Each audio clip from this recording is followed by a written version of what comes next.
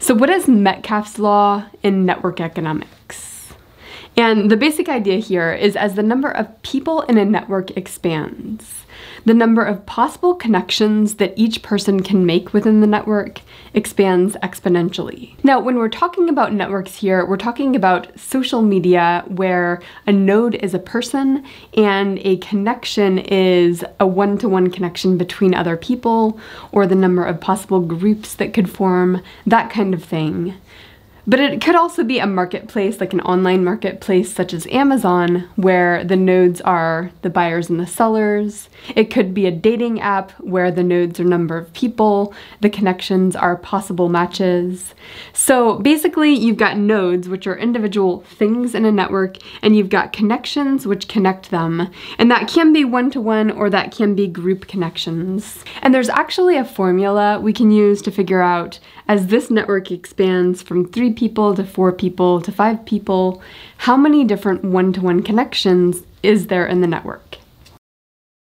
The formula is n times n minus 1 over 2. So if we have 3 people in the network, we should have 1, 2, 3 different connections. Does that meet the formula? Well, we've got 3 times 2 over 2. That's 3. Let's add another node. So here we've got 4, n equals 4 nodes, and the number of possible connections is 1, 2, 3, 4, 5, 6.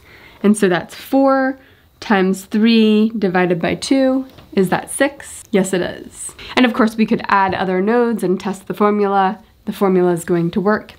And you can see that this formula is not exactly n squared, but as n approaches infinity, this approaches n squared. So yeah, exponential growth in the number of connections as you increase the number of nodes. That's the idea. Now, why this matters in network economics is because if we think about competition and you have 2 firms where one firm is twice as big as the other firm, that firm isn't halfway there to competing with the bigger firm. It's actually way, way behind because, of course, a firm that's twice as big, when you look at exponential patterns, they're way, way, way more valuable in terms of how many different people you can connect with on the network. Now, why does this matter so much in network economics? Well, this principle basically captures network effects. And network effects are basically where the bigger the network, like the more people on a social media app or the more people on, a marketplace, an online marketplace, the more valuable that is to every single individual to come on the network. So it means that it's really, really hard for social media companies to catch up to competitors if they're behind, because having twice as many users means you're exponentially more valuable to new users than the network who's behind by half. And this relates to demand-side economies of scale, and it's why it's really hard for new startups and new social media companies to compete. As a matter of fact, let's use this formula to do some comparisons.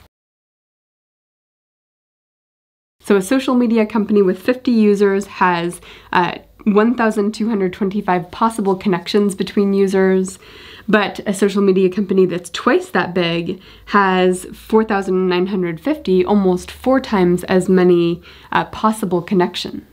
And this same pattern repeats as these companies get bigger and bigger and bigger. So you can see, comparing these two in terms of how valuable the network is, given that the value of many of these networks depends on how many connections you can make with people, that value is way, way bigger for a company that's just a little bit bigger.